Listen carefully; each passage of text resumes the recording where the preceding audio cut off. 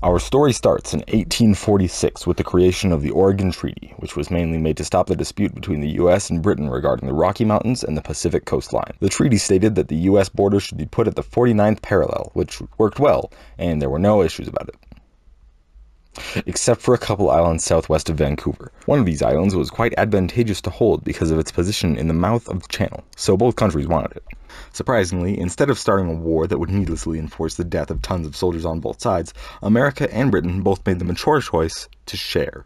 Of course, they both still claimed that the island was theirs alone, but allowing other countries' citizens to inhabit it was a good start. And then, 1859. Lyman Cutler, an American farmer, was tending to his crops in his field when something so seemingly insignificant would change the course of history for the next couple of months. Oh hey, a pig.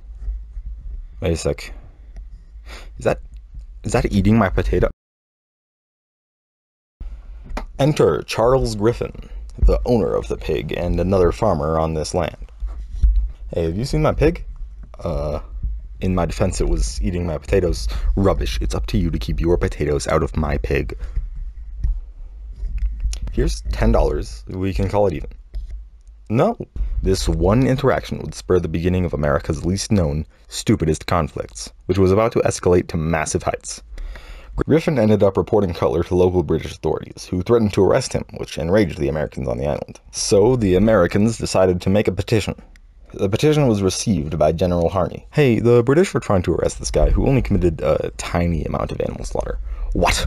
I will not stand for this. Send 66 men to the island immediately. Those men all arrived on July 27th, 1859, and upon hearing this news, Governor of British Columbia, James Douglas, thought he might as well send 3 British warships over just so those pesky Americans know who they're dealing with. Then Harney thought that the British were kind of intimidating with those massive ships. Maybe he should send some more people over just in case. And then Douglas said that this lasted for an entire month, until on one fateful day both armies were ready to begin a war. We will start firing in 5, 4, 3, 2. Hey, stop! Admiral Robert Baines, Commander-in-Chief of the British Navy, came in and stopped all the madness with one famous line, quote, "I will not involve 2 great nations in a war over a squabble about a pig." So, war had been avoided. For now.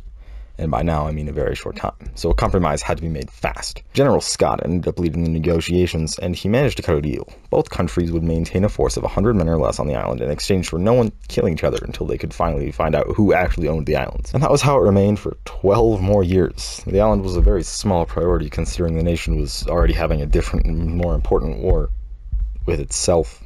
It wasn't until 1872 that both countries finally stopped procrastinating and ended up just asking the Germans, who had the better case, rather than sort it out amongst themselves. The Germans sided with the Americans.